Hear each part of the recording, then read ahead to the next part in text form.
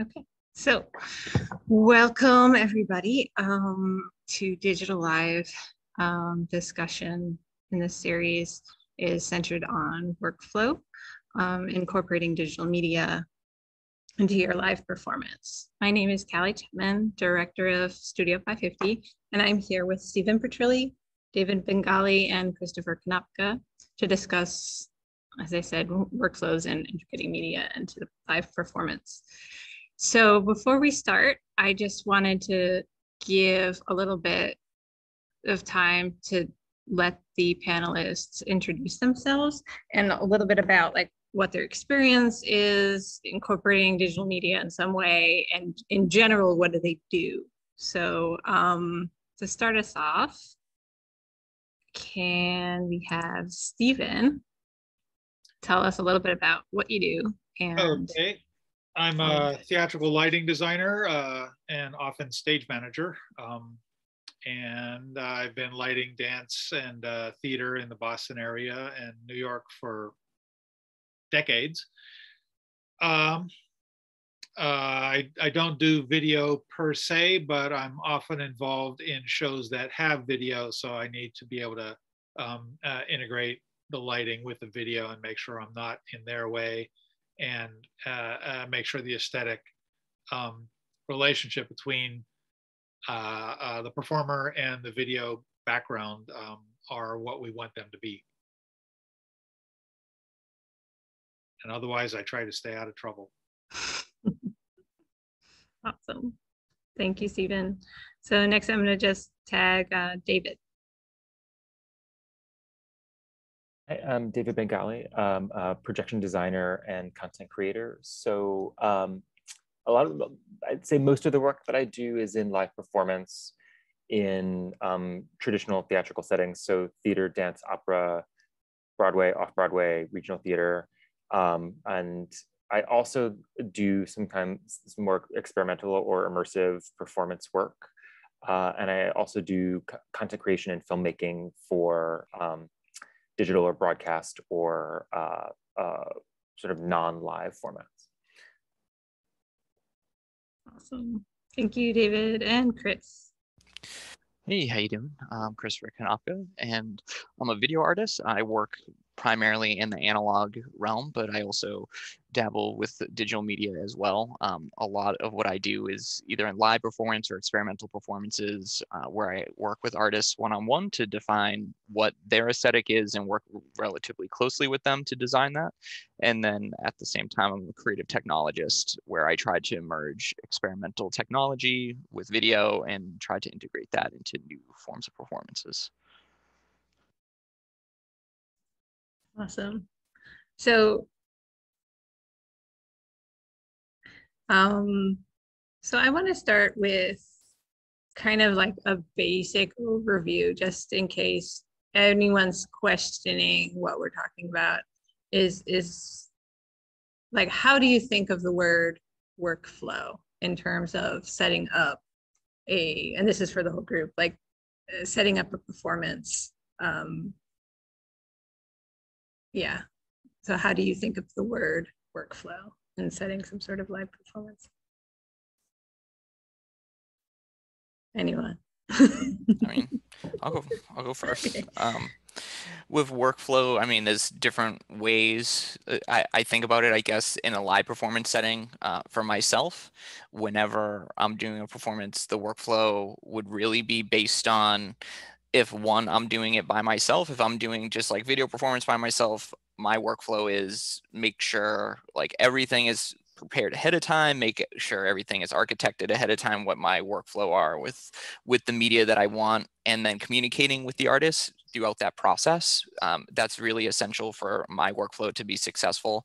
And that might even be, hey, I set up and then I go talk to the artist beforehand, even before the performance and during the performance, like what do you need color-wise, lighting-wise, all that, just to be very one-on-one. But then if I'm working on a larger project, sometimes that workflow is more based on like developing an architecture that we can design within, because it's very easy to, you know, if you're working with blue sky all the time, it can be very quickly, you can spiral out in these ideas and you don't really get anything going. And that, I mean, that's just a common thing with anyone, including myself, who's very creative, that, you know, you want all these dreams, and then at the same time, we have to think like what's realistic within a time frame, and developing a workflow within that time frame, which again, that can be daunting for some people, even myself occasionally, but I feel like it's very essential. And whenever I work on a project, I try to bring that into place to say, like, if we want this to really succeed, let's look at what your dream is, and then let's kind of frame it out, like what's attainable in that time frame. And then at least that's how I would view as a workflow to work with someone, especially in live performance. That preparation is so essential for at least myself to reduce stress, so I can be more creative in the moment, but also creative problem solve when you need to help the person get to their best performance setting. I really like, Christopher, what you said about architecture. I think in terms of workflow, I think that that's a really pithy way of putting it, that when you can create some kind of a structure, that you have all these creative ideas and they could be anything, if you can create a kind of structure within which they will happen and the execution of them will happen, then you kind of know from moment to moment, okay, what do we need to do next? And I think to me, there are parts of the workflow that happen that are kind of invisible to anyone who's outside of my department. And they're about how like I get my work done, and how the people who are working with me within the world of projection or media accomplish all the things that then appear on stage. And to everyone on stage, it's like, oh, that's magic, that just happened. But we've like come up with procedures so that when we need to make a revision or we need to make the next scene, we're like, okay, we know what the steps are that we're going to go through to do that, even though the ideas are different each time.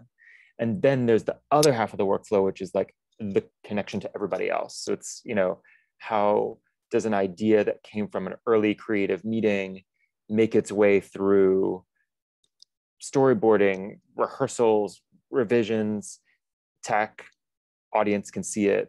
How do we work between departments? So, you know, if lighting and projection are going to relate to each other creatively, what does that mean about how we're going to talk about things like color and narrative tools? And are we going to link these tools together in the theater using various kinds of technology so that, you know, one person can press one button and it can create a number of different things across lighting, sound, and video happening in a kind of unified way?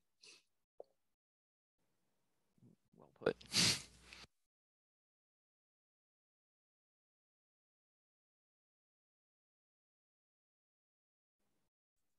Yeah. Stephen. Yeah. I know you're the odd duck out, but yeah, I am. but you're not though, because you're really. My workflow tends to be different from these two guys because they are more in the realm of creative artists, and I'm more in the realm of an interpretive artist. So I'm reacting to what else is happening and lighting accordingly, rather than generating and conceptualizing, which is what, you know, the choreographers, directors, playwrights, you know, scene designers and video designers do a lot more than I do. And I try to take a back seat and react to what the circumstances and what the needs are, rather than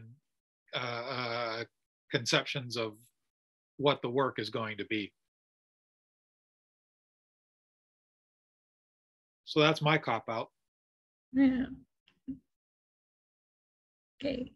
I wonder if, as a lighting designer, you say you take a back seat, but there's also this play of like sharing in the physical realm of like when you're designing a show and they have to, you know, there's a projection in the show and the projector has to go somewhere and you're sharing this light aspect because everything is light on the stage. Like, how do you, you know, play with that? Okay. Well, in terms of what the light itself is doing, job one is not to get light on the projection screens, on the projection surfaces. Because light is, since projection is basically light anyway, if I add light to that, I'm pretty much providing an eraser. And they love that. So my task is to keep light on the performer and off of whatever is being affected by projection. So I do have to keep a close eye on where projectors are and what they're aiming at, and how do I keep light off of their surfaces. And sometimes, as in with the birds, Conference of the Birds that David and I did and you and I did, how I can disguise how I'm keeping light off of projection surfaces.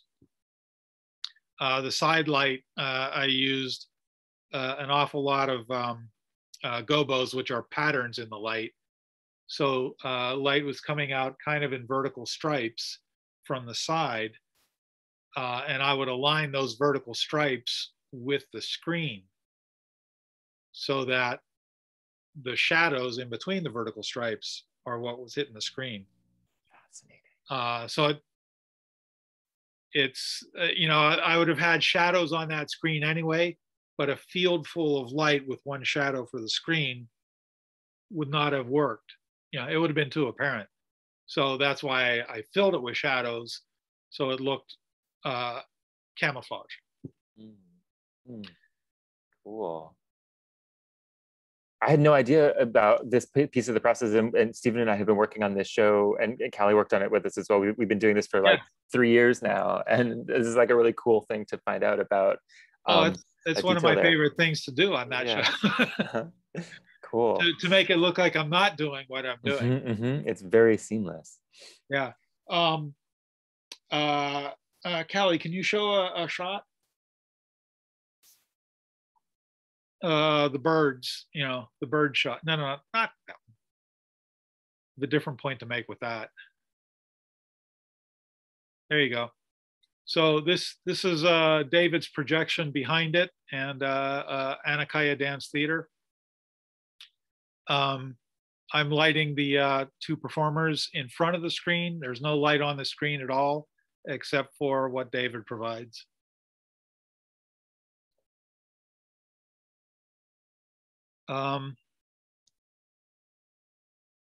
Easy enough to do in isolation, tough to do on a full stage, but so those are the tricks. How do you go about, and I don't mean to cut off you if you have something else to bring up, but I'm curious. I don't know. Like, how do you go about prototyping some like lighting concepts like that? Because it'd be difficult without seeing a full stage, and if you don't have that setup, is it that you've essentially done this so much you can just see it in your head how it would react, like different lighting and angles, or do you have a space that you like work in? No, I've done it enough. I mean, I know the well, in this case, I know the screens are parallel or perpendicular to the center line, so I know it's directly left to right, which makes it easy because it's predictable. Right. And as the side light tends to be directly left and right, it's also easy enough to slice off. The show I met David on in Iowa, it had projection panels that rotated. And so, if something's like this and gets a projection, then I have a different lighting problem. I don't want to say problem to solve, but different lighting circumstance to deal with. Right. And I know on that one out in Iowa was like an awful lot of trial and error and a lot of solutions on the fly. I mean, sounds like a challenging thing to just have happen. Had I known ahead of time more specifically how the scenery was going to behave, that would have been easier. But I didn't. And, so I drank more coffee and got a little less sleep. This is actually an interesting point, though, about Christopher, what you're saying about prototyping, and Stephen, what you're saying about if only we had known more upfront about how the scenery is going to work. Like, I think that this sort of workflow question, this is a big part of it. And it's one of the big challenges in producing live theater, particularly in the US, where technical development periods are the thing we get the least of much of the time, as opposed to other parts of the world where like that's more frequently something that can be part of like time and funding. That sometimes when we get to tech, that's like the first time we're actually putting all these different elements together, and that's Right. really way too late to find out some of these things. And so I don't know, like part of the workflow is figuring out like, well, what can we do to try to get closer to knowing what's going to happen? And that's one of the reasons I like working in projection. I used to be mostly a lighting designer, and I've shifted now to mostly projection. One of the things I feel kind of safer about is that we get to storyboard things, like when we make content, or at least you should storyboard things if possible. So in other words, like if you have an image of the set, a photo of the set model or a 3D model or whatever, you can lay content into that as you're building it and share it with people. So they're like, oh, I can really see what this is really going to look like. And then when you first walk into tech, they're like, oh, we've sort of seen the whole show. We know what the first cue is. That's very challenging with lighting to do in any way that is like feels really real. Like there's, previs systems out there, but a lot of them look kind of deadly compared to like what real life is going to look like. WYSIWYG. Yeah, exactly. Like they're great sort of technical tools, but they're not necessarily a thing you want to share in like a creative meeting with a choreographer and be like, this is really what it's going to look like, because it's like the plastic model version of it. And I guess, one thing that I try to advocate for a lot is like, okay, we're not going to get to have tech before tech, but are there things that we can try? Like, can we do a little mini workshop of something? And when someone says like, which fabric should we use? And they send me a 2-inch thing, I'm like, I have no idea. Can we get a rehearsal room for 2 days or a day or 4 hours and like bring 6-foot pieces of the 3 different fabric choices and like get a little projector and bring a light and like have a performer? Then we can save thousands of dollars of rebuilding the set in tech because we found out in 2 hours like this fabric is not going to work, or look at this magical thing we can do if we put this person in between these two things. Yeah, I mean, I just feel like in theater, even in like when I perform with musicians or worked with artists for like museum events, like I feel like it's a systemic thing that happens. Like I get it in myself too, like when I've created installations, like you have a certain, you generally know what's going to happen, but when you're in the space and actually putting it together, things start to occur that you may not have foreseen, or even if you planned everything, something's going to go sideways regardless. And especially in my experience with doing a lot of experimental technology, like there's no stable. There's just figure it out. And if it works that night, it works. If it's failing, you just have to kind of go with it and not overemphasize the failure of it, and which I've done that many a times. I did a performance at Berkeley with the professor at the time where we had 8 computers on stage and they're all synced together. And at one point, like one of them's failing, but that's like part of the composition. But we had someone else just like ready to go, kind of bring up other sounds to, perform like it's actually part of it. And you're just winging it the whole time. But as you start to increase this complexity, like you're saying, with, trying to sync, lighting cues and then talking to, everyone organizing and getting it together, it's difficult unless you have all the steps, and especially tech early on synced up during storyboarding or any type of creative phase. Because the more you kind of leave that out, the more chance, like you said, like you can lose thousands of dollars in just daily of, oh, this is not the way we thought it was going to be. We didn't really see the space. We just guessed the space. And I feel like that happens a fair amount. And that's where like this type of workflow, if you can get prototyping in, like you were saying, let's get a rehearsal room and like, let's just try these things. Doing that is so foundational for everything. I kind of wish I saw more with it, where it's just like, we have template systems. Like we've understood that we've done this with all these fabrics. This is what it looks like. And maybe that's too looking ahead or technical, but those type of tools are what's going to save you years later and lots of time and actually make your process so much more efficient.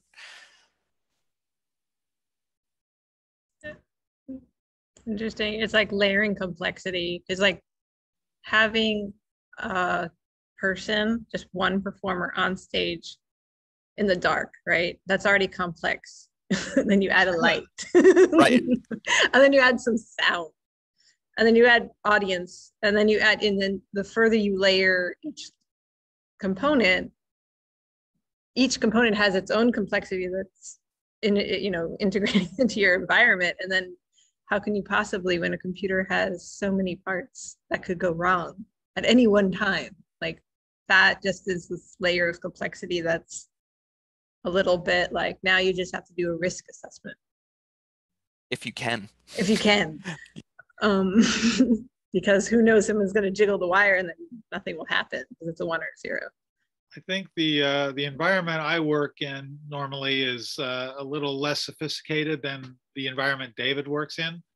So when he talks about getting, like one system that would integrate on a queuing system, using QLab to fire everything, video and sound and lighting cues. I'm distrustful of those things. But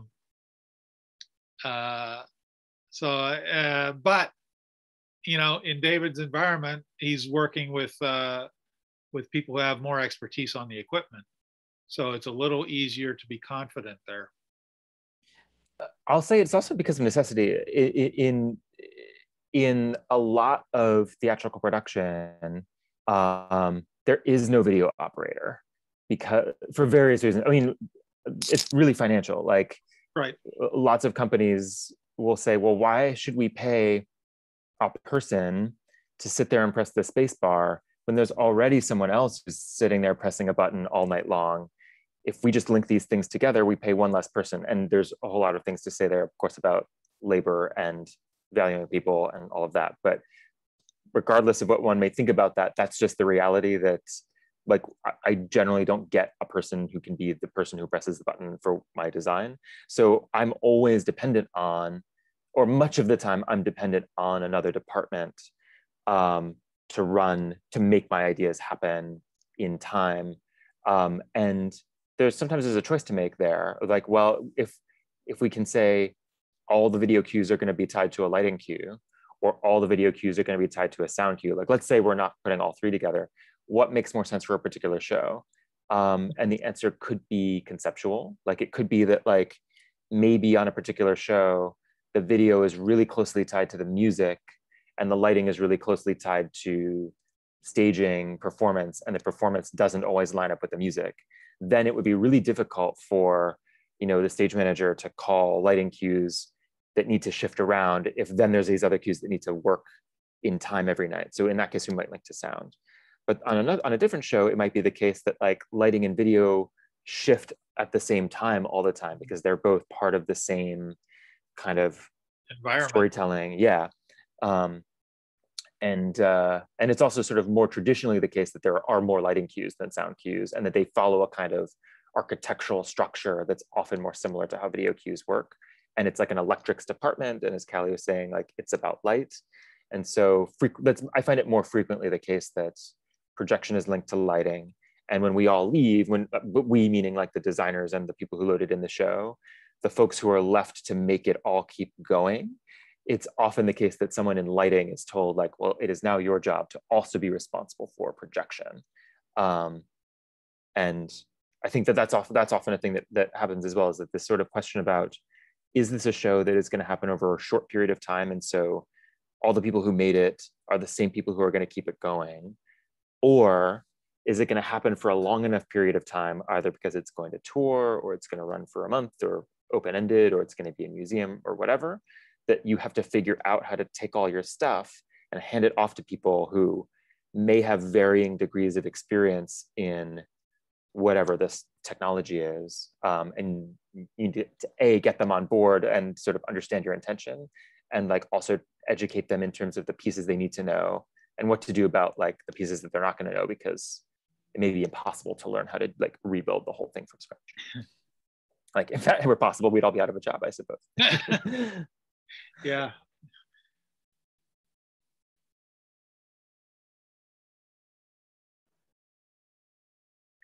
Christopher, I'm curious for you in that process. I mean, it sounds like the work that you do, like, so, I mean, the work that Stephen and I do, I think maybe more often falls into a template where people see it and they're like, well, we haven't seen this show before, but we've seen this kind of setup before. And it sounds like the work you do is like often each time is a completely new thing. So how does that process work for you in terms of handing it off to someone and making sure that it's going to keep doing the thing that it needs to do? It's yeah, like it's interesting because sometimes if I work with the same artist, so like I work with this artist Nona Hendricks, whenever we do a performance, it's very much the same thing. It's like, come here, bring the analog setups with the analog synthesizer. So Steve and I can understand the reason of why you wouldn't want to work with computers. They're just not reliable. That's why I do a lot of my visuals all analog for that reasoning. It's very stable. They will not break.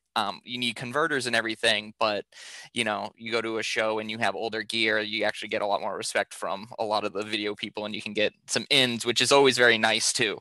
That's helped a lot getting to different venues, but that's a side point to it. But going back to it, yeah, often it's not template.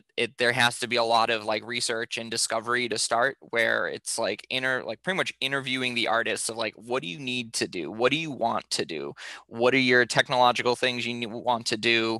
What are, you know, everything from color, theme, all that, and then really trying to help them bring that out in a tangible way and know either whether it's software or hardware that we need, or even concepts or people I need to connect with to then enable that dream.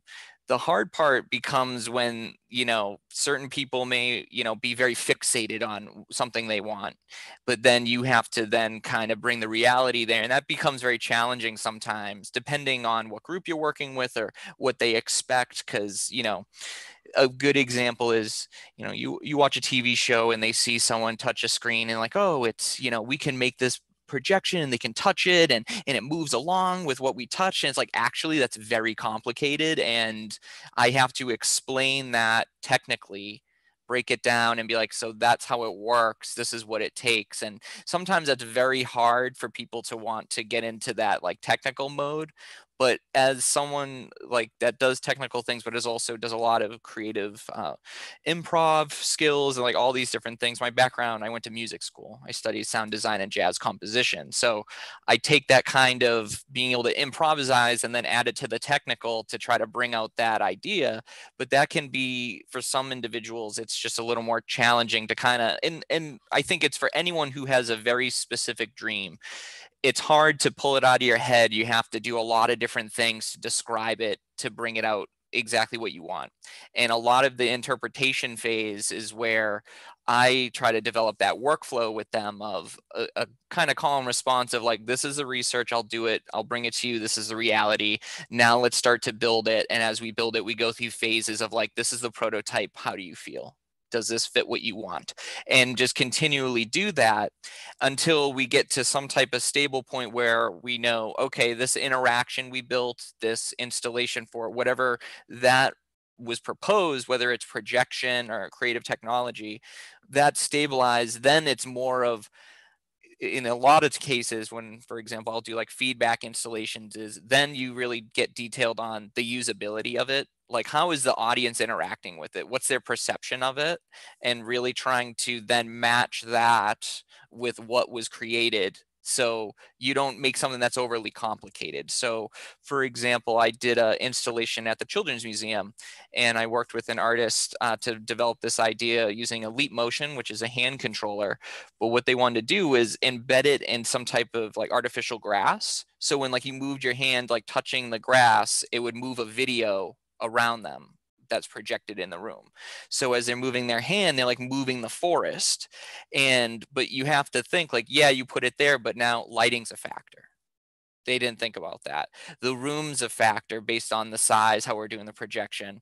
The internet's a factor. Now you're talking, you know, can people go up to it and knock over this thing? Like, how sensitive is it? Even the technology itself, like, there comes into play all these other things and nuances that you can only understand once it's in the moment. And that's where it gets really interesting, because this type of creative problem solving gets very essential in the workflow, that you have to compromise. Like, that's an inevitability.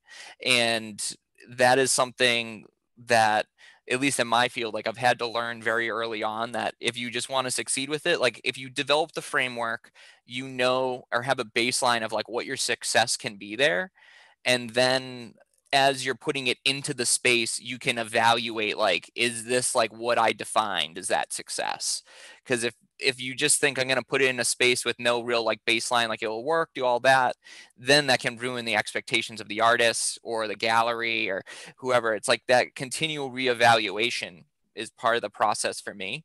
And by doing that and keeping the close contact, whether it's with people I'm working with to achieve it or myself, by being so like within and hands-on throughout that process, I gain more confidence that the people around me are going to succeed in what they do, because I'm being so thorough. As much, it may be annoying for some people that I'm so thorough, or, you know, I just think it's essential.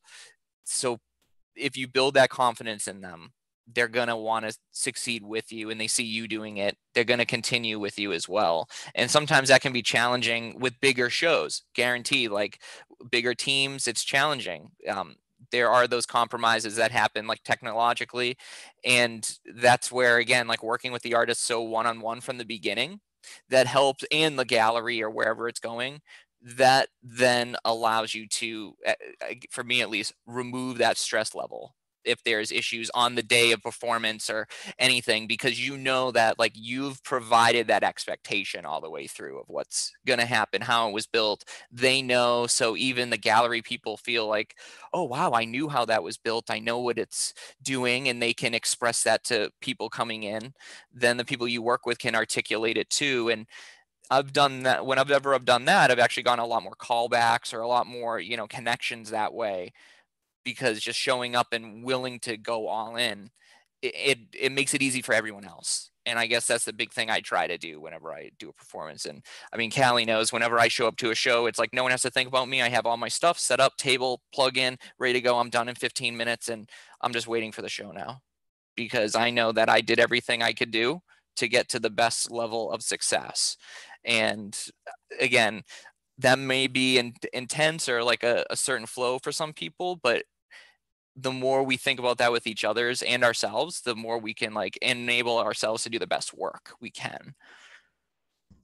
Yeah, agreed.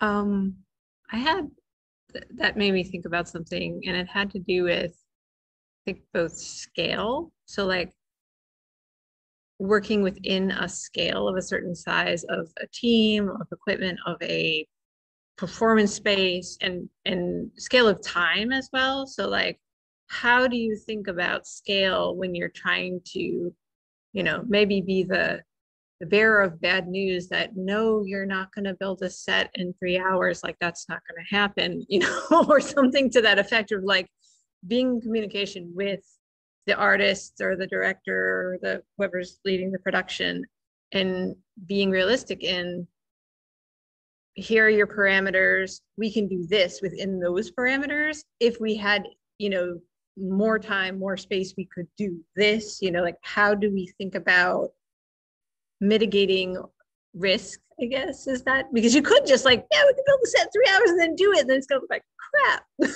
But may look good. There may be a point where it could look good, who knows, you know, it's like all this risk things. Like, how do we think of, like, how do you in your practice think about that or articulate that in some ways? I don't know. Like, that's like $1 million question. I know. Like, every project is about like the dreams are bigger than the resources. Like, that's also just what making art means. But I mean, I think one thing, Callie, I like the way that you put it, in fact, where instead of saying we can't do this, it's like, here's what we can do in these resources. And like, that's a part of it. In terms of the communication part, I think it's always great to be like, here's what is possible. rather than here's the 50 million or the infinite things that aren't possible. And sometimes, I don't know, I feel 50-50 on whether I think this is true, but sometimes restrictions can make things better, because when you're forced to work within particular parameters, they can give you structure, like, you know, writing a Shakespearean sonnet, like, or a haiku or something. And, you know, if you're like, we know that the show has to be 30 minutes long. Like, what ideas can you fit in 30 minutes? What do you need to cut so that that's the best 30 minutes you can have? I think it's rarely the case that when tech is short, anyone's ever going to be like, this is so great, it's helping us be structured. You always want more time to like put the stuff together. And I think one of the things I would say is, like, when time is limited, and Stephen's, you know, the best at this, is like starting from the end point, talk about like, well, what are the things that have to happen in order for this to be watchable? And what are the things that have to happen that some departments may not have thought of that other departments need? Like, yeah, we have to load in this whole show, but if the dancers have never performed on this scenery, then how much time do they need with just work light and nobody doing technical things to be safe and adjust the choreography to this new three-dimensional environment? Like, that is me the most important thing. And okay, if that's going to take 6 hours, then let's start by saying, okay, now let's put that 6 hours into the schedule. Now let's work back before that. What's the next thing that like has to happen? And then eventually you get to like, okay, well, we figured out we now have the time for all the things that must happen. What time is left? How do we want to use it? Yeah. Like, and that's where the sort of flexibility comes in. We're like, well, we could do this, or we could try this other thing, or like, if we have extra time, let's have other things on the list, because then we can pick which one is the most exciting to do that we may or may not get to. Yeah. Yeah. Start with your end state and work backwards. Exactly. Yeah, I definitely feel that same way. Like, if you can do that, then everything's going to work. Ideally. There was something else that came to mind, and now I forgot what it was. I forgot.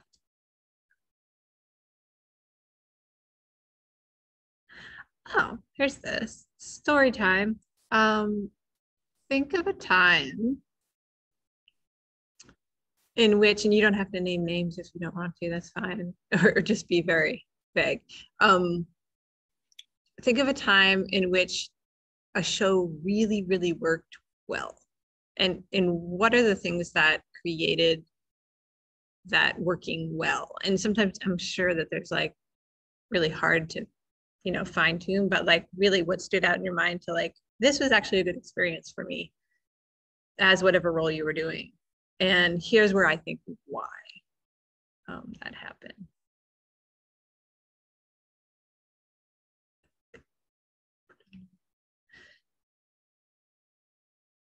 As a generality, this isn't exactly the question, but my favorite stories are ones that involve work that really inspires me. And you know, the details of what works and doesn't work are secondary. But you know, inspirational in whatever fashion that is, whether it's emotional or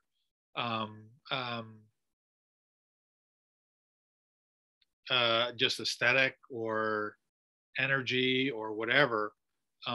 Those are the ones that stick out as my favorite shows.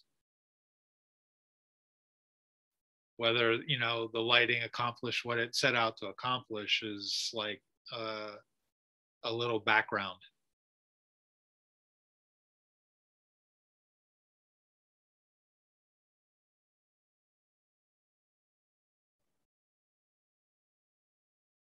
I guess I have a couple of shows in mind that I think the common thread in them being, I think, successful, at least successful as a process, and I think successful as a product, were cases where there's tight integration, creative integration between all of the different departments, and the kind of boundaries between who's allowed to have an opinion on what are very fuzzy. I think that it's like the audience is not like, I don't think the audience is coming to the show to be like, let me figure out what the lighting designer's ideas were, and let me figure out what the ideas that were that came from the writer. Like they're trying to watch a kind of, you know, complete experience, and not think about all the different pieces separately from each other. And so I think often when we kind of can create in the same way, and like, you know, if, you know, the costume designer can come and say, I have this projection idea, or if I can say, you know, I have a thought about the writing in this scene, that, you know, then when we get to the in the room portion of it, everybody's there to solve problems together, and the problems get solved, or the challenges get solved, or the story gets told in ways where all of the elements kind of synthesize with each other, as opposed to like everybody in the dark with their headset on, like solving their own version of the experience. And then you're watching like 8 different shows at once. But I think it's often challenging because it's not always clear to any given person whether another person's at a point in their process where they're ready to take in information. And, you know, like for the projection designers, it is often the case that we come in, and we, like we were saying before, like we have a pile of stuff, and now's our chance to start making it into new stuff. For the lighting designer, like you don't really get your tools until the first time you sit down in the chair. And if someone comes over to you when you write your first light cue and they're like, what if that were a different color? Is it going to look like that? You're like, I turned it on for the first time. Like, I need a second. Yeah, that what it's gonna look So,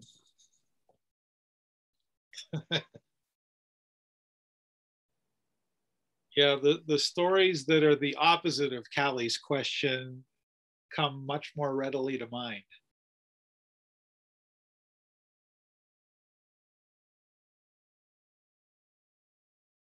Yeah, for myself, just in terms of memorable experiences, it's tough because a lot of shows that I've done with a lot of projection, even going to like, for example, like the analog stuff I do is not HDMI a lot of times, just a little more atypical of what you're going to get at like a venue. So I usually have to work with like the house projection to set that up ahead of time, which is fine.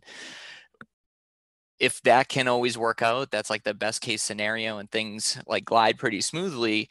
But when I think for me, the more memorable ones is like, for example, I did the show in Jamaica Plain and we were doing it in a church. And so somehow a month or so before I did a show and I got 2 Christie movie projectors and I was like, all right, I'm putting these in the rafters and I'm going to set this up and so I can light up the whole church. But lo and behold, I'm the only one doing it. And I'm having to lug 50-pound projectors all the way up to the balconies and then setting them up on custom mounts and all that I made. And it was fine once I set it up, but it's just the coordination of all that was annoying. But the reward of it was significantly worth all the time I did for it. Going to shows that like when I perform for like in New York or something where I just kind of show up and I can plug in and I'm ready to go. Like those are enjoyable because they're like pretty streamlined and it's just feels like a good professional flow. But to me, at least for myself, like some of the best shows I've ever had were, you know, fully trying to put it all together like that. And then if I can work with the artists, that's great. If not, a lot of times I'll just show up and it's full improvisation the whole time. And a lot of the analog shows I've done have been that. So I think it's like a mix of having somewhat structure and knowing like what the framework of, you know, these projections I want to set up is, but then opening up the case and be like, all right, my brain is gone now. And now I can just like listen to what the person's doing and be fully reactive to it. So it becomes more counterpoint. And oddly enough, a lot of times after shows, people are like, how'd you sync that up? I'm like, there's no sync. This is me just doing this. Cause that's more how I guess I interpret it, is like the brain wants to complete it. So let the brain complete it. Why should I always usher the completion when they, you know, it becomes more organic for them to complete it themselves. There's a certain amount of fun of being able to pull a rabbit out of a hat. Yep. Unexpectedly. Yeah. Definitely.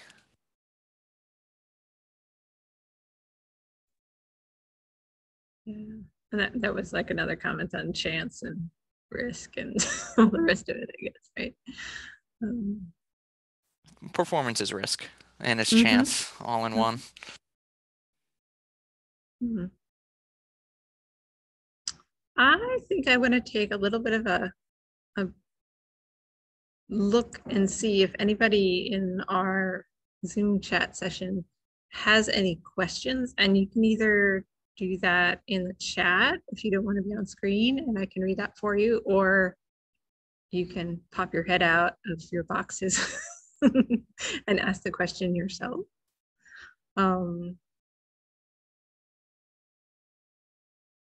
Anybody have anything? Just how about I'll give you like 5 minutes to think about it, and if you do have a question, just raise your hand or put something in the chat and I can call on you.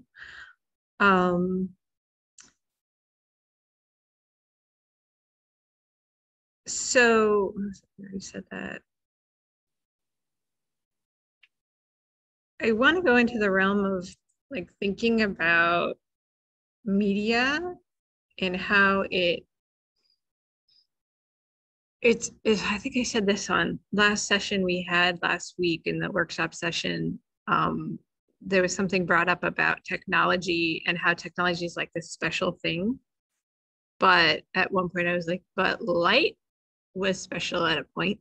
Like light was a thing that we incorporated. All of a sudden it wasn't flame and candles. It was some electrical things that were on stage, and that was technology at that point.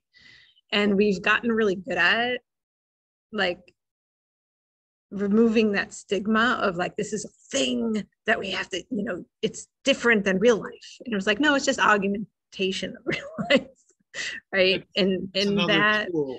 It's another tool. Exactly. Another and like tool, and certain people are going to get more comfortable using them. And integrating that tool into, whatever work is being done. Yeah, it's all technology, right? Like hitting a rock with another rock is technology. Yeah. So I guess maybe, what people mean when they say technology is they mean computers, but computers are not new in the theater either. They've been in the, so it's like, there's only something that people perceive as like the thing that's different now. And if you actually investigate it, it turns out that thing has been there for longer than you think. And like projection and projecting media onto stage and onto people is, it's very old. People have been doing this since Nikolai was doing that in the 50s. Yeah, but it's like hundreds of years. Like this is one of the things I always tell my students is like, you can go back and find really cool projection-based performances from literally the 17th century with like backlit scrims and projection on fog and like all these things that people would say now, like that sounds really hard. It's going to take us a lot of tech time. You're like, probably, but it's also, people have been doing it for hundreds of years. So I think the thing that's different now is, or that's currently, different, is the size of technology. Like everybody can access a computer in their pocket right now in this conversation, probably. Everybody can make media. Media comes from lots of different places, and the sort of quantity of it that we're surrounded by is huge, and the sort of range of available finances to make that stuff is really wide ranging. And so at the moment, if someone goes to see a performance somewhere, that person could just have watched like a giant budget blockbuster Marvel movie, and you may or may not have resources that match that in what you're doing. So like, what are you doing with technology that's interesting? What are you doing with media that's interesting and specific? And how do you take into account the fact that people are surrounded by these things, and it's like, it's what they're breathing on, like, the top of a cab or the side of a bus now.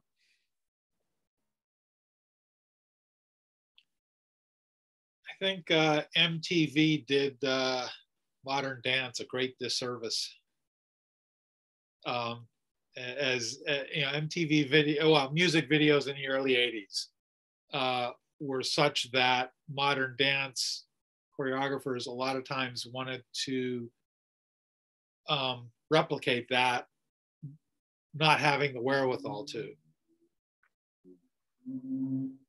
So I think technology's probably caught up to what that was doing. Mm. Maybe, but I showed a video of like Cunningham and Namjoon last week, and I think the participants they were like, "Wow, that was kind of advanced." And I was like, "Yeah, I guess it was at the time. It was like lots of wires, not so much as like a camera you push. You know, like it doesn't just green screen automatically. It was kind of advanced." But it was like comparing 70s stuff with current things that we actually have access to was like kind of mind blowing, and looking at them both at the same time. We did have a question in the chat asking, I will read it. How to best budget and begin planning for long-term project collaboration with a choreographer, projection design, lighting design. Mm-hmm. Thinking about interactive installation in an alternative public space. I'll just Very throw that good out there. question. I guess to clarify the question a little bit, I'm curious whether you're wondering about, like, there's budgeting, the thing that's actually going to happen, like budgeting for the installation and performance, and then there's the budgeting for like the whole process of making that happen, which I think are really two very separate budgets. And the budget for the actual thing is often hard to determine until you've done some work that requires its own money, which is coming up with what the thing is and all that like prototyping, creative time, residencies, like all of that stuff. So yeah, I mean, I guess, yeah, is it okay to ask that clarification question? Like, is this sort of about both of those halves, or is it about one half or the other half specifically?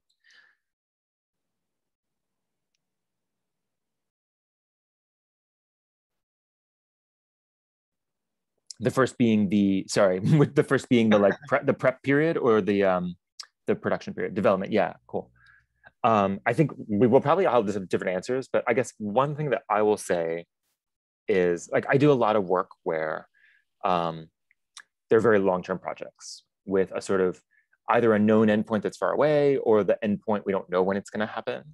And then I do other projects where it's like we have a very specific schedule. It's going to start work at this point and end at this point, and this is the show. For the longer term things, I guess I have two thoughts. One is that it can become very easy for the cost of people's time to become dissociated from the amount of time that needs to be spent and the funding available for that. And as creative artists, often we're all ready to just be like, we just want to make this good, we're going to keep working on it. But then when you're faced with like a lot of different projects and you have to decide like, how much time can I put into this? If there's one project where it's like, you get paid $300 and it's 2 years of work, you sort of have to be careful about whether that's like, what is that? Is that really what you're up to? And is that sustainable? And so I think that's one thing, is like, think about how much time you actually need people to be working on things. And in an ideal world, think about like, what should someone's hourly or daily wage be, and multiply that out. And this conversation, like, it almost never happens in kind of long-term arts projects, particularly like grant-driven or nonprofit projects. But I think it's really important. I think particularly during the pandemic, when lots of projects have been expanding and like shifting gears because live performance had to become something else, I've become much more aware of this. And thinking like, we should all just take care of each other and take care of ourselves in that way. And sometimes it just means saying like, we still want to do this, but we have to raise the money to pay people a living wage for development work. And then the second thing that I'll say is, sometimes that's not always possible. Like, you can't just say, well, we have this project and therefore we're going to like bring on full-time employees for 3 years, because that's not how the funding works. And so there are a lot of projects I work on where the solution to that ends up being like a grant residency cycle-based development, where we say, okay, here's a particular task we want to do. We want to come up with the script, or we want to prototype the interactive phone app and try that out. And like making things bite-sized and say, this is the thing we want to accomplish. how much time do we need? We need 3 weeks. We need 3 weeks with 2 people. And then we need a third person to be there with us for the 3rd week of that. We can raise this much money, we can do that. And when no one is working on this, we're not going to ask them to like keep working on it outside of that residency.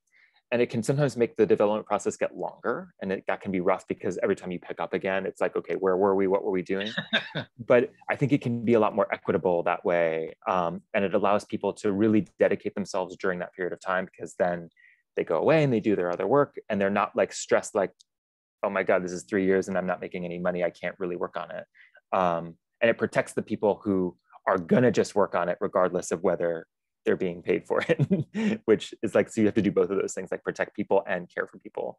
Yeah, and there's like a project I'm working on right now where that's exactly what's been happening. And it sort of works the other way around, where we're like, the grant, the people who are most into the grant side of it, they'll be like, we got this much money.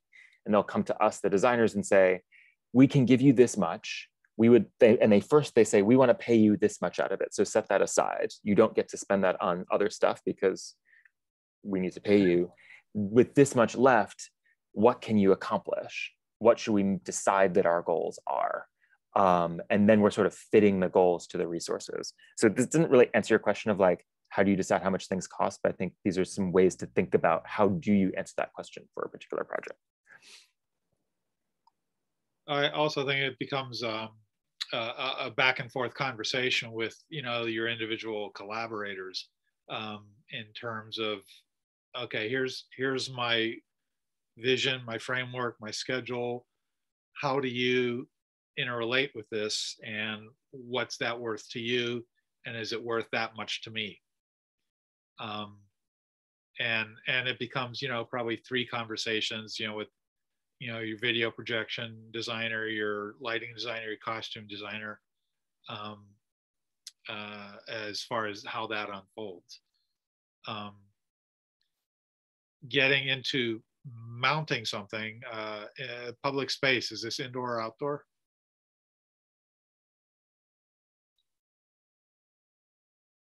Good, so there's electricity there. I'm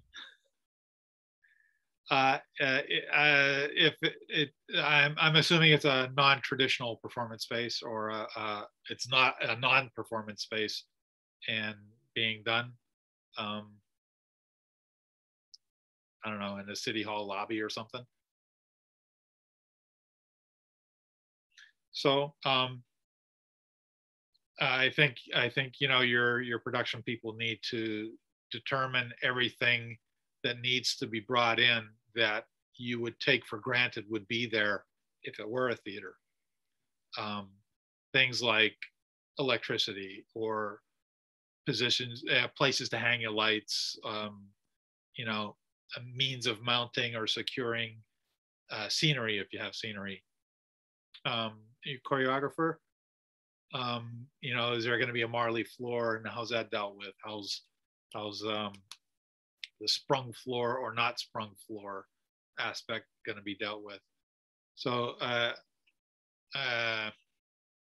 comes a lot of conversations, and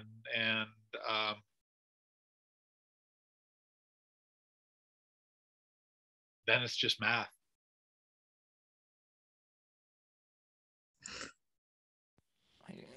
I definitely agree. Like, I share similar viewpoints with the both of you. And especially this part that you said, David, about breaking up into small bite-sized pieces. I think especially with like complicated, you know, if you're trying to do an installation outside or indoor, doing something that's in a non-traditional space, like if you can, if times allows, like you can create a way to, you know, break up that development. And I think of it this way, is like, so you can do it in parallel. You have 2 streams always going. So you have, let's say you're just doing research for one thing, and then underneath you're actually taking that and developing, but now it's informing new research going forward.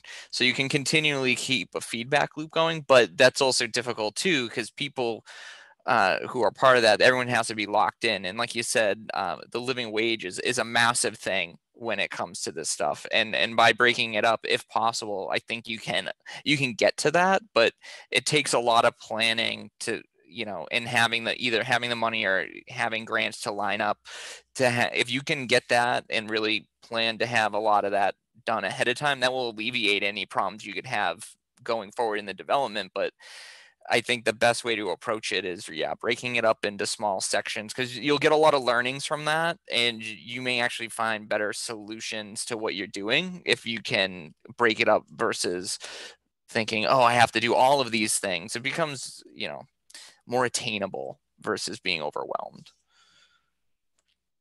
Yeah, and I just want to add to that, a lot of grants that are out there, say in the Boston area too, I'm particularly familiar with what that looks like. A lot of the times there's this anticipation of saying, I want to do this project and I can get this money to do this project, and I'm going to do this whole big thing, and we're going to do this, and then it's not really feasible. Like if you think about it in the terms of like, well, if you're only going to get, and I say only in a very respectful way, but if you're only going to get $5,000 to do a project,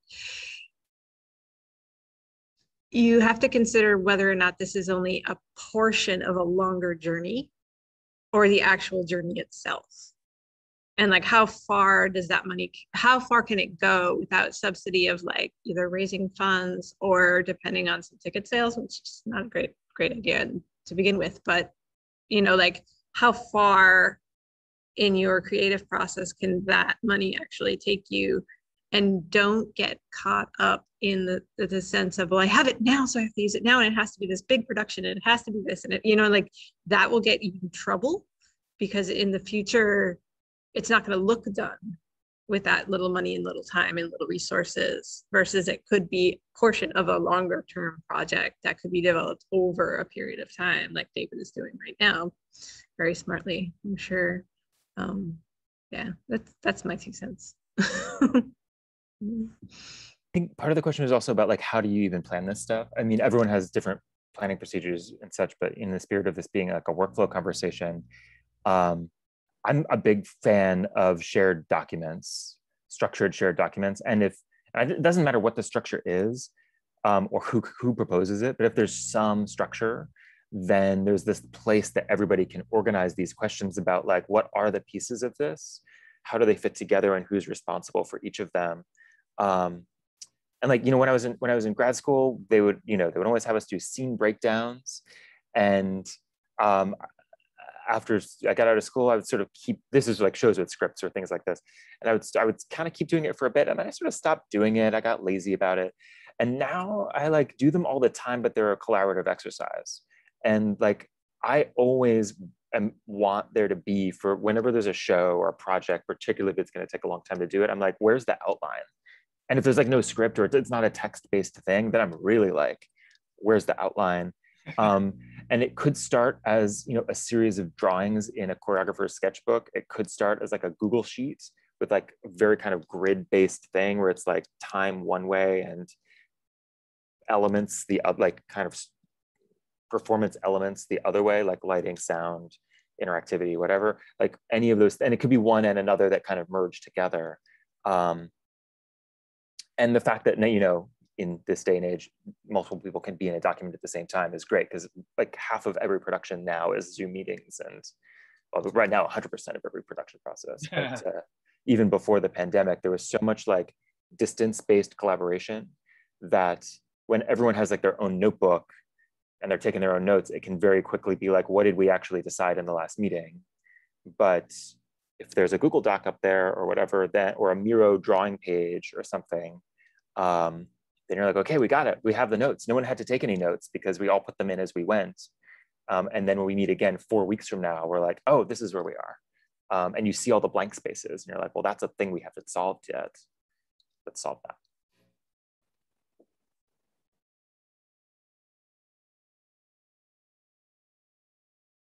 Yeah, that's a great comment about just in general communication.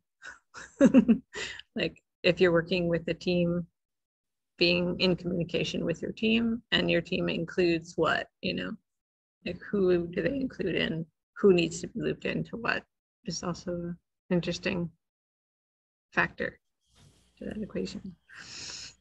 I mean, I feel similar. I mean, shared documents. I've been a big fan of Miro. I don't know if anyone's used that. It's like a collaborative board. It's great. I found that actually to be even better with people who, you know, there's some visual people who like visual thinkers, and there's people who want to make lists. Like it actually brings together different, you know, people's mind patterns. So I feel that's been a lot better for bigger projects, especially for visualizing workflows and like kind of getting everyone organized so they can do it in their own way versus I feel sometimes documents can be a little restrictive, people trying to get their ideas out, depending.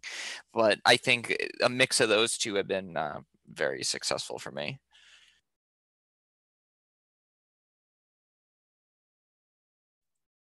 Do we have any other questions out there? Hello, hello. Hello, everybody. No, I don't want to force it, but I just want to make sure that there's space for that. All right. And I want to move on to this next thing. That's here it is, Emily.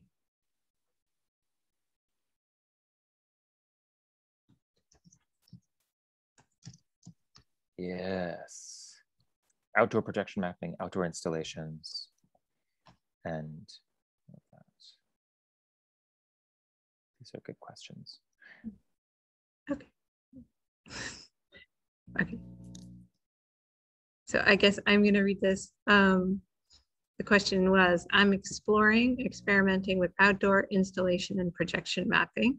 I'd appreciate your thoughts on what to keep an eye on or consider for installations outside. Power again. Mm-hmm. Batteries, no. Yeah.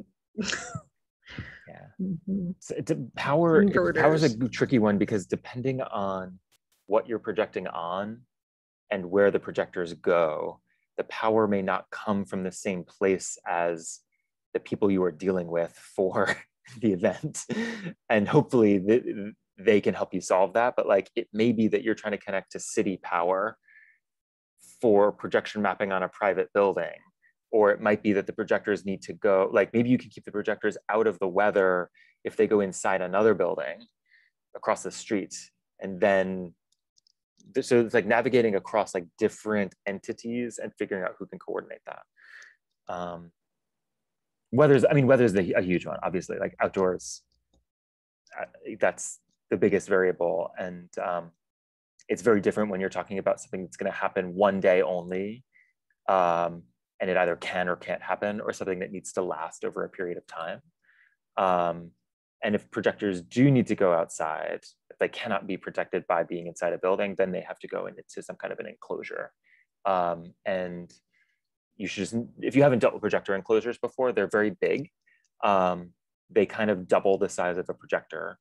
And they often need their own power because you put a projector in a box, then it needs to be air conditioned. And there's like a whole range of different kinds of enclosures out there of different beefiness and cost and such. And like, if there's going to be projectors that are outside during the daytime and they'll get hot, some of these enclosures will like have an extra little sunshade and an air gap to keep it from just getting baked by the sun. But if that's not a concern, then you can use less expensive ones. So without necessarily going into all the detail right now, I would say like researching and learning about projector enclosures and figuring out who on your team can be dealing with that is important. And just to know that they are not a cheap thing. Along with doubling the size of the projector, it can double the cost of the rental, depending on how serious those enclosures need to be. Yeah. And security, I think, is another thing I would put out there for things to think about outside. Like, if you have equipment covering some area and that equipment either could be damaged by someone unintentionally or intentionally, or could be stolen, then you have to figure out like, and it's in reach, like you have to figure out what your plan is for that. And again, that may be something that the venue is gonna help you out with, or it may not be. And it can be something that needs to go into both your like personnel plans and your insurance plans. And if you're in a situation where you need to put it away every night and then put it out again the next night, what kind of situation do you have in terms of being able to focus the projector when it's still daylight when you're setting up on your subsequent nights? So looking out for that. Yeah, I think too, from my perspective of like the mapping, getting the right projectors and knowing the surfaces of everything you're projecting on. I know that seems very much like, oh, I can, be dark. Oh, no, I'll put it up and it'll be fine. It's 5,000 lumens, but that's not always the case.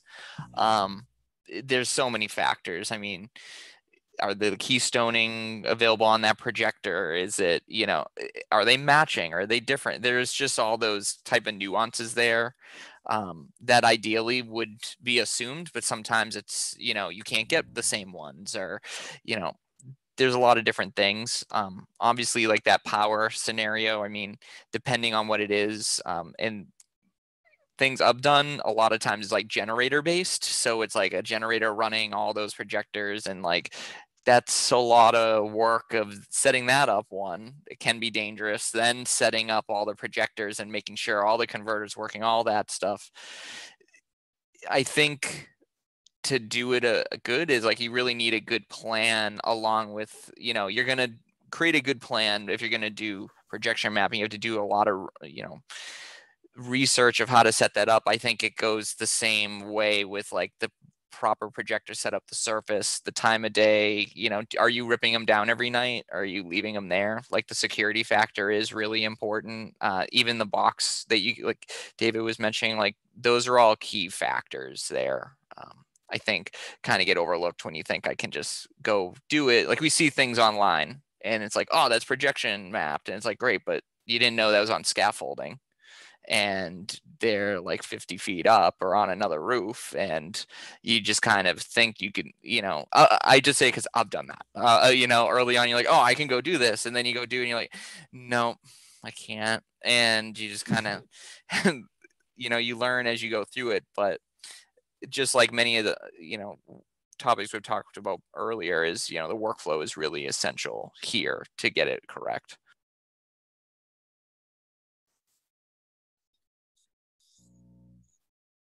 Yeah.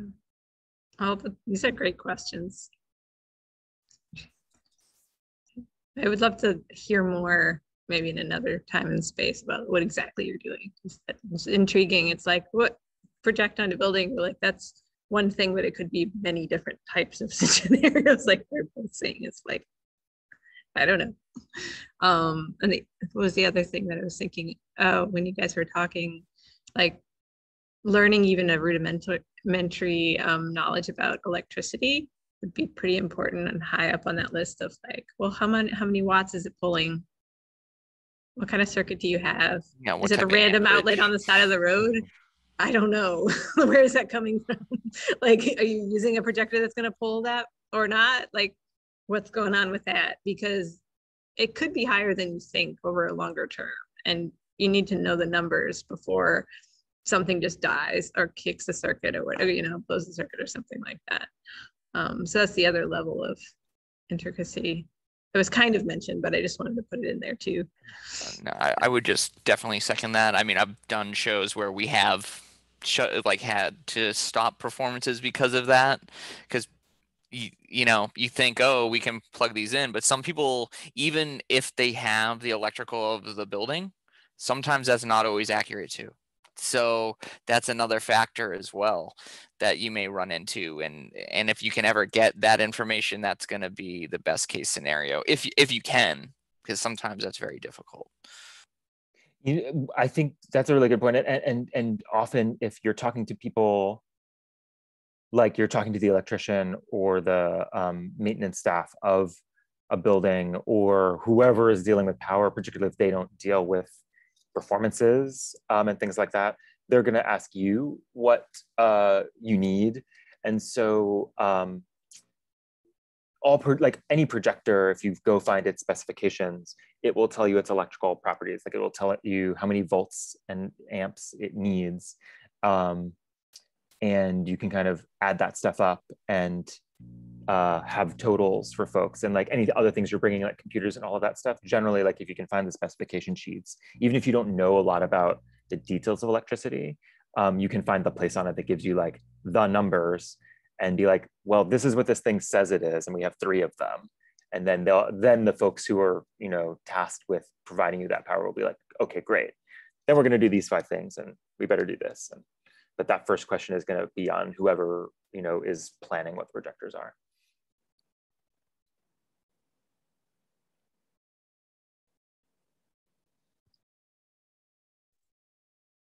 Okay. And I have one, maybe a final question or a direction for us to think about. And it has to do with the times we are living now and how the times are going to change in the future. And what, I mean, I'm not going to ask you to predict the future, but what are some things you as artists or practitioners or something have learned, or not? That's fine if you haven't learned anything in this digital time, like virtual time, I'm going to call it, that you wouldn't have learned if a pandemic didn't come and take over the world. What are, and how do you think those relate to how we're going to think about theater or live performance in the future, or not?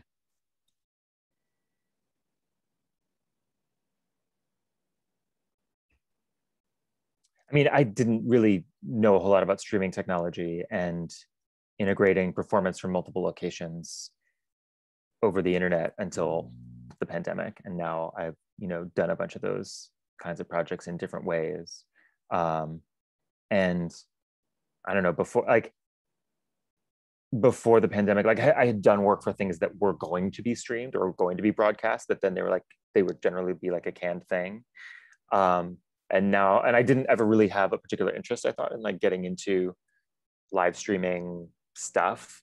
And there's like half of the stuff during the pandemic in my experience has been things that I'm like, I don't really know if this is interesting. We're doing it this way because we have to. And then there's the other half of things where it's like, oh, we are doing some kind of cool thing that we wouldn't have tried otherwise.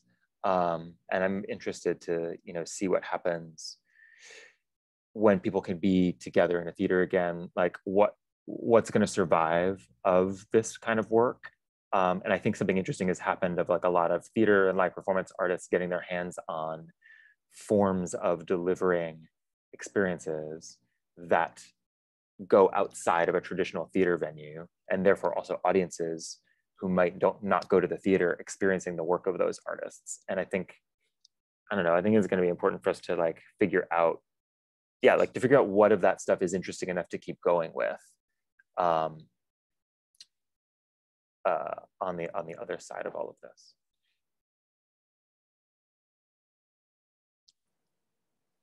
Kind of depends on who, I think. I mean, who gravitates that way and who wants to adapt and who wants to go back to the way we've been doing it before the pandemic. So, I mean, I think you're going to see branches. I think a lot of traditional theater will come back the way it was, and then a lot of it's going to kind of go down a new road. And I agree with that assessment as well. I think it's a divergent period because of the force of the pandemic, and I think it's, you know, more people are aware of streaming, more people are aware of like how to be empowered with technology to get their ideas out, and I think that's going to be really important long term. But I do wonder, and to David's point, it's like, what will it be like interpersonally when people are able to be around each other? Will people only be so used to what they have created or like their way of doing it, and will it be harder for them to kind of bridge the gap? Or will people be just so excited to be together that they're willing to kind of go all in at that point? I think there's a high potential of both, but, you know, I think it'll be very situational, and I think it's going to come down to, you know, empowering each other to make that happen. I think it's an exciting time. At the same time, it's a weird time. If you look in history, usually these type of weird times is when you get a lot more advancement. There's a lot of people who have to work with the tools that they have, and they have to push and try to get their idea out whatever way they can, and without them realizing they are innovating by doing that. And I think we'll look back on it and be like, actually, we did innovate. So like all this streaming stuff, this is innovative. We may not think about it, we're in the moment, but if we look a couple years back, we'll realize how much it may have changed everything. We just don't know. We're just living it. So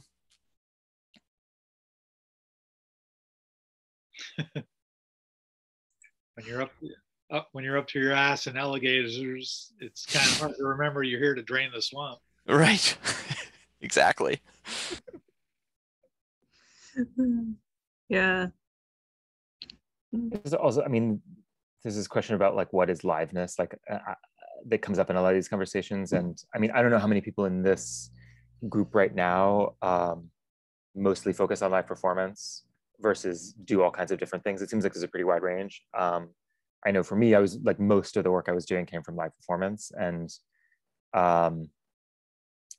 yeah, we're sort of redefining what aspect of things is actually what is creating that. And it was already the case that, you know, with projection in particular, you have a huge range of how live versus not live it is. The same way like music could be on a click track, it could be just conducted, and the tempo might be different each night. It could be pre-recorded. Like, how live is the music, and does the audience know the difference? I think projection has often been the same way. It's like, are we gonna like busk it every night and it's gonna look totally different? Is it gonna be completely planned out and run by a person who might as well be a computer?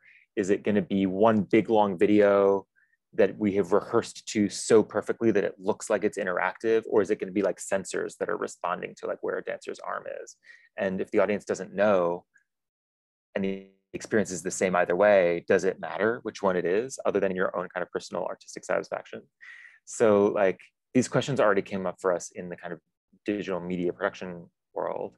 And now they've extended to like, if someone's going to dance on camera and they're doing it right now on the internet, is that better than the version where you pre-recorded them and then did better compositing with a really cool, you know, 3D environment, or I don't know, whatever you might have done? Like, what is it that makes an audience excited about what they're watching, and what is it that makes you excited about what you're making?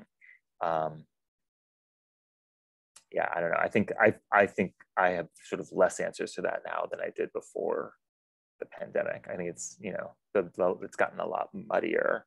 I mean, it sort of doesn't, maybe it doesn't matter. Like, it doesn't like make good work, but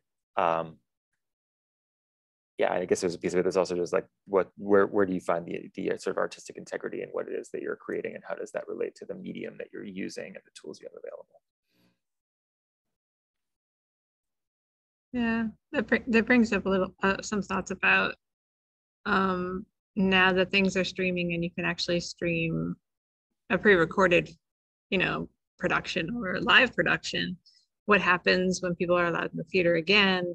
Does your audience expand? Because now that you have to have basically a live studio broadcast in the theater, like, is that actually gonna be a thing? Like, I was joking the other day, but like, that's what they did with sitcoms.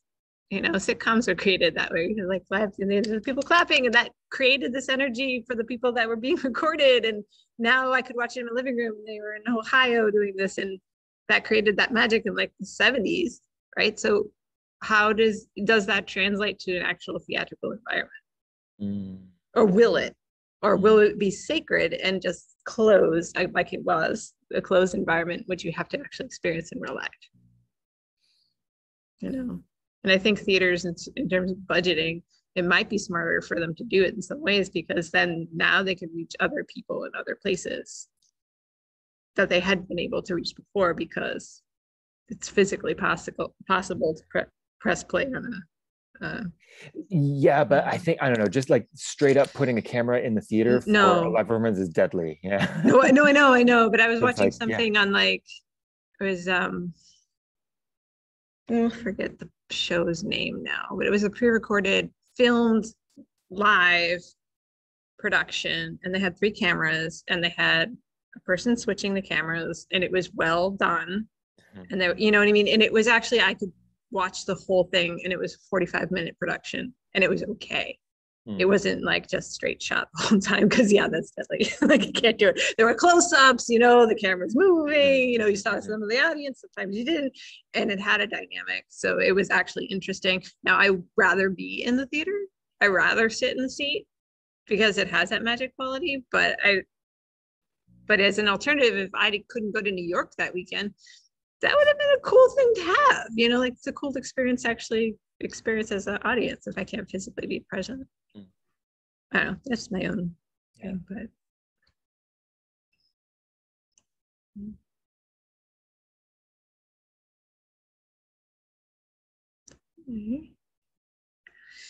So with that, does anybody have any other thoughts or questions out there in the people who are attending this land?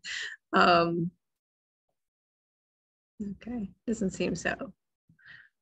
So I would like to thank all three of you for taking the time and engaging in this conversation. It was lovely and such a needed thing to do. And I hope other people who are enjoying the recording later or the streaming now appreciate it as well. So thank you very much, everybody who's here tonight. And tomorrow, just a little plug, I will be teaching a session on introduction to media servers. Ooh, so exciting. Primarily using Isadora, but also introducing like maybe OBS can take care of some of your things if it's very simple and you are used to that, or some other mechanisms to use with that. But it would be like a basic course, especially for, I mean, I tend to have a lot of dance makers show up. So dance makers, you can come even if you don't like touching technology, because I think it could be useful to integrate into just knowing what the heck is going on sometimes. Yeah, as like a one-on-one course. Okay. Thank you so much. And I'm gonna press the stop recording button.